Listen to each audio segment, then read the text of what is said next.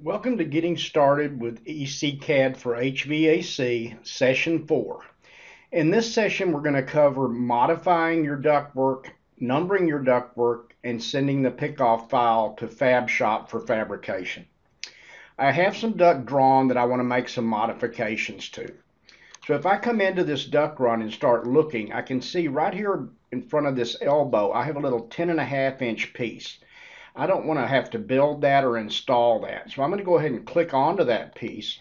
And up on the ribbon, by hitting modify, I can add that to the throat of that elbow and eliminate that short piece.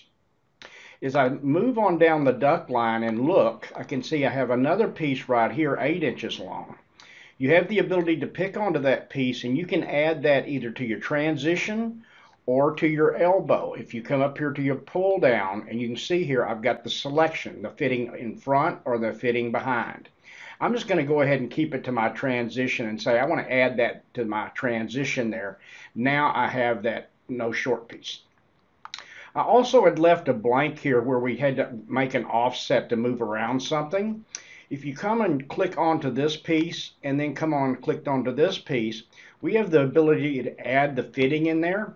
So I can go up here to my pull down and say I want to put a transition, but it's an OG offset, and I want to apply that.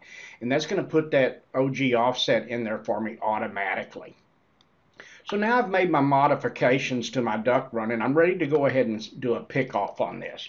But before I do the pick off, I'm going to go ahead and number the ductwork, which we did cover this in another session.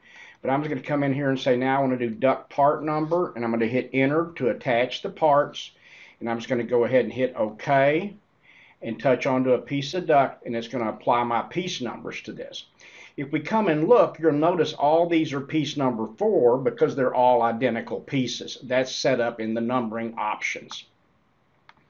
But now I want to come in here and I want to go ahead and create a pickoff file for this. So we're going to go and we're going to go up to our load catalog pull down, and we're going to open up our fabrication palette.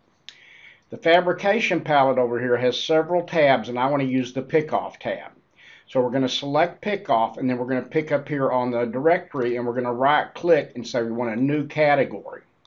Then I'm going to right click on this, and I'm going to rename this to, I'm going to say this is going to be my air handling unit number 1 supply. So we'll go ahead and just create that folder structure, and now I can come either right click here and say I want to define my pick off here, or I can pick the little button down here to define it. They both do the same. I'm just going to say I want to define this pick off. Now it wants to know what do I want to pick off. I can say I want to pick off numbered and unnumbered duct. So I could say both if I had nothing numbered for some reason. What fitting shapes do I want to use? So I can tell it what shapes I want to pick off. What fitting statuses.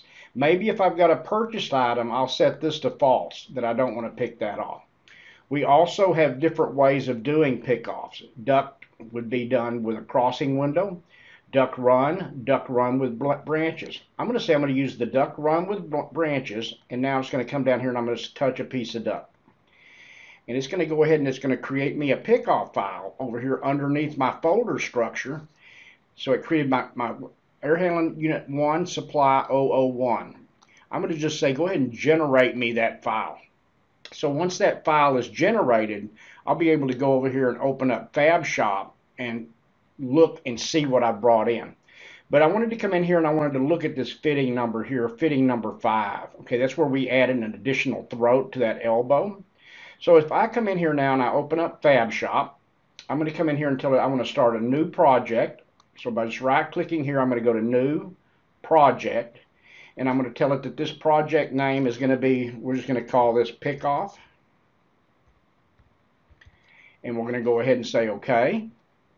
And now I'm going to come into that one and I'm going to start a new job under this. So if I go over here, I'm going to say I want a new job. And again, we're just going to call this first floor. You can come in here and you can associate different colors for your labels. There's a lot of this. We'll cover this in the FabShop sessions. But I'm just going to hit OK now. And now I'm going to go ahead and say I want to bring this file in. So back in CAD, when we did this pickoff on this drawing, you see I was under my pound folder, drawing 2, air handling unit number 1 supply. So in FabShop, I'm simply going to come up here and say I want to import, and I want to import the Trimble pickoff file, and I'm going to navigate to where that file lives. So if I go here to my structure, drawing 2, and then air handling unit number 1 supply with today's date, and then we'll go in here and there's my pickoff file. So I'm going to tell it I want to bring that file in, and I'm just going to say import this. The first time you import one, it's going to ask you for some mappings. These mappings are intelligent mappings, and they will remember the system.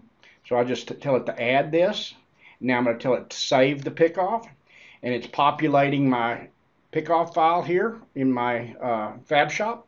So if I come down here and I go to piece number 5, that square elbow, and we go to look at that square elbow, you can see there's added the additional throat length on that we had done in the CAD. So it brings over exactly what you've drawn into FabShop for your fabrication needs. And that will conclude this session of the Getting Started with EC-CAD for HVAC Session 4.